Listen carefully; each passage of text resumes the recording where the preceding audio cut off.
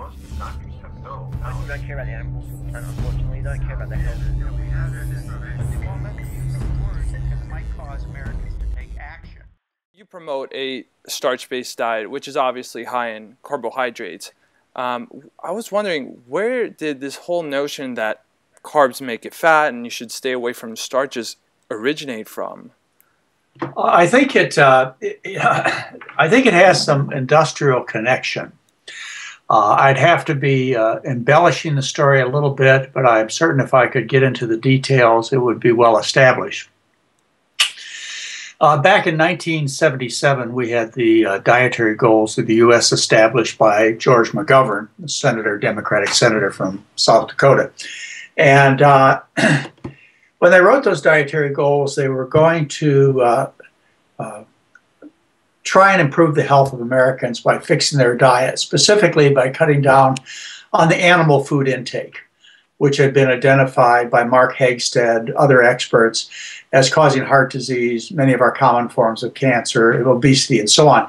So there was a direct attack against the meat, dairy, egg, and other animal food industries, amongst other parts of the food industry. But that was one of the most important parts.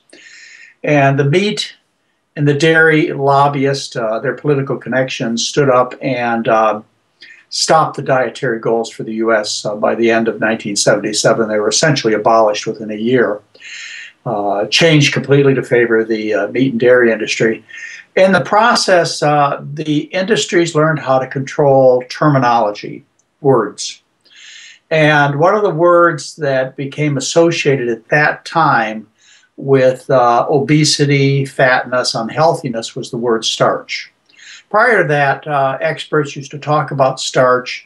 Homemakers, grandmas, mothers, and so on used to talk about the starchy part of their diet as an energy part, as the central part of the meal plan. After that, starch became vilified. I would have to look up all the details on how and why, but the net effect is people no longer had a reliable, time-honored source of calories when you equate starch, beans, peas, lentils, rice, bread, etc., with something evil. And so starch became an evil word, and industry made a major contribution there.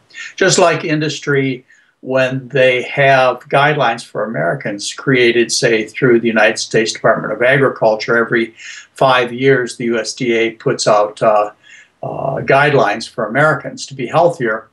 And in the process of writing those guidelines, industry, which is involved directly with the USDA, industry insists that the verbiage in these particular guidelines not identify meat, dairy, and eggs as being bad. And when they refer to unhealthy things in relation to meat, dairy, and eggs, they say saturated fat. Saturated fat is bad for you. Well, the consumer, again, doesn't know how to act because they don't know what a saturated fat looks like, but saturated fat is meat, dairy, and eggs. Rather, if they'd say in these particular guidelines, if you eat meat, dairy, and eggs, you'll get heart disease, strokes, etc., that would be much more damning for industry. So industry has controlled terminology. They have done it actively and passively. The other thing that happened that contributed to this is the popularity of low-carb diets, like the Atkins diet. These low-carb diets, which again began in the 70s with Robert Atkins, I believe his first book was 1972, they showed Americans, not a new idea, these kind of diets have been around for at least 100 years prior to Atkins, they showed Americans that if you made yourself sick enough, and I do mean sick enough, by eating such a bizarre meal plan as a all meat, dairy, egg meal plan with no carbohydrates, that you would lose weight because you became sick. The part of that manifestation of sickness is ketosis. You go into ketosis, you lose your appetite. Because of this illness, and I got to emphasize illness, because of this illness, it's not a blissful state of ketosis, as the promoters say. Because of this illness, you can't eat and you lose weight. Well, you go out of this state of illness, ketosis, if you just eat a small amount of starch, carbohydrate, starch. That's what we're talking about. You ruin ketosis, so you ruin the Atkins diet. I think that's part of the reason, too. But for whatever reason, in the U.S. and in several other countries, starch is equated with laundry detergent or laundry stiffening products, It's associated, once you get into the food category, with white bread, glop, cookie dough, and then the ultimate defaming of starch, incorrectly, falsehood about starch, is you can't eat starch because starch makes you fat. And every listener can figure that out if they just stop for a minute and they think of starch-eating populations. For example, the Asians. You pick any of the Asian populations, like where we have Vietnam and Cambodia and Thailand and China and Japan. You pick any of these populations, and when they were still rice eaters, 90% of their diet came from rice back before the 1980s. There were no fat people. I mean, you could look at a village of 100,000 people, and there's not a fat person in the village. Now, of course, in China and Japan and other Asian countries, they've abandoned their starch rice-based diet and picked up the American fare, and they look like it. I mean, they're fat, greasy, and bald, just like Americans have been for 70, 80, 90 years. But that modernization took place in Asia over the last 30 years, so people can still see it. Right. Yeah, so it sounds like a lot of industry has played a big role in that. And it's amazing how you've even said this before, that people have lived on starch for thousands of years, and now it's only been a short amount of time that people have sort of neglected that.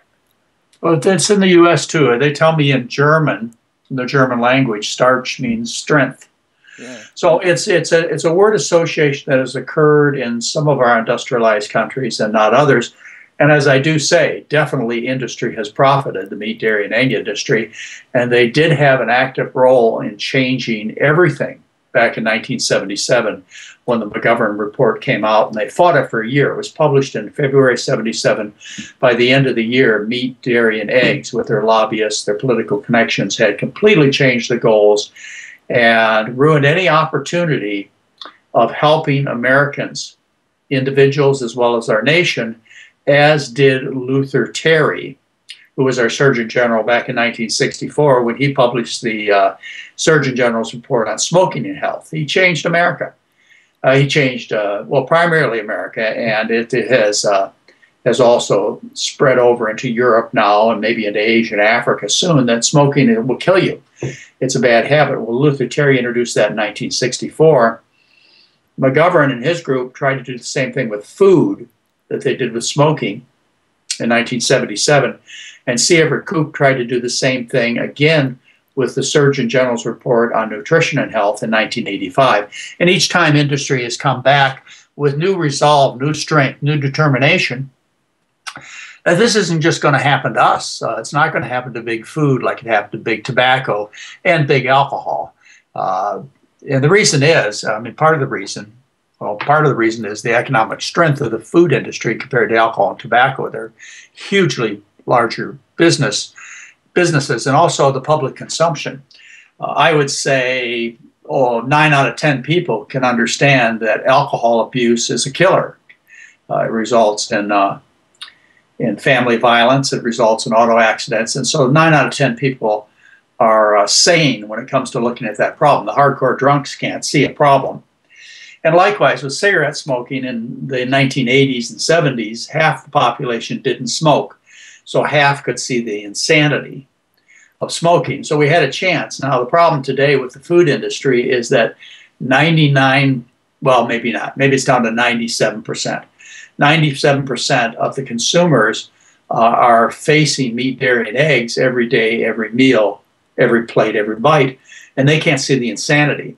It's only the small percentage of us, let's guess 3%, who switched over to vegetarian diets, who can see this insanity like a non-smoker or a non-alcoholic could see the other problems. So it continues because of the economic issues and because the consumer knows no better. They just accept sickness as part of a way of life.